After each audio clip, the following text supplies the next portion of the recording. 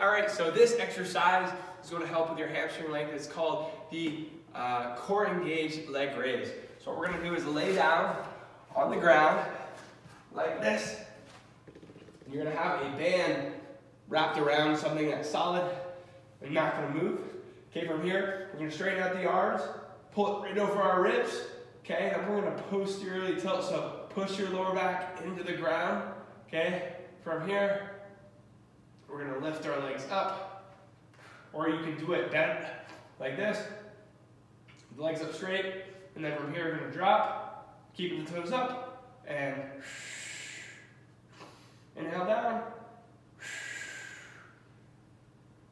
You feel a stretch through your hamstrings, but we're also teaching you how to use your core. Okay, once you get better at that with one leg, you can do it with two. The idea is, if we can strengthen the core, okay, then your hamstrings aren't going to have to pick up as much of that slack. A lot of times hamstrings will tighten up because it's a compensation for a weak core and to support your back. So have fun with that one.